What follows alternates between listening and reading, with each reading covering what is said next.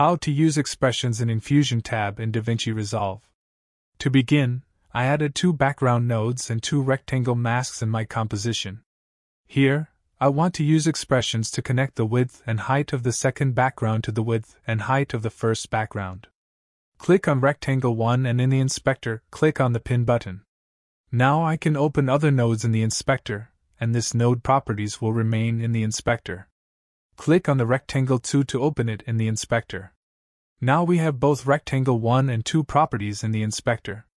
Right-click on the width in the Rectangle 2 and select Expression. Now clear the input. Click on this plus button, and drag it into the width of Rectangle 1. Do the same thing for the height property and attach it to the height of Rectangle 1. And now you can see that both my rectangles are the same width and height. Now let's clear the inputs to unlink the properties and use another way to link them. Click anywhere empty, press Shift plus space, then search for Custom Tool, and add it to the composition. Attach the Merge node to the Custom Tool and Custom Tool to the Media Out. Select the Custom Tool, and in the inspector, we have value holders that we can link other nodes' properties.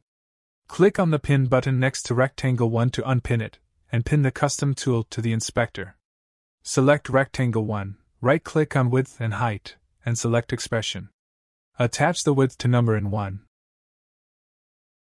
And attach the height to number in 2. And now the width and height are attached to these value holders in the Custom Tool. So, by increasing width and height, the width and height of Rectangle 1 will change. Also, we can select Rectangle 2 and attach its width and height to number in 1 and 2. And now the size of both rectangles can be controlled by these 2 sliders in the Custom Tool. Anyway guys, thanks for watching and I hope you found this useful.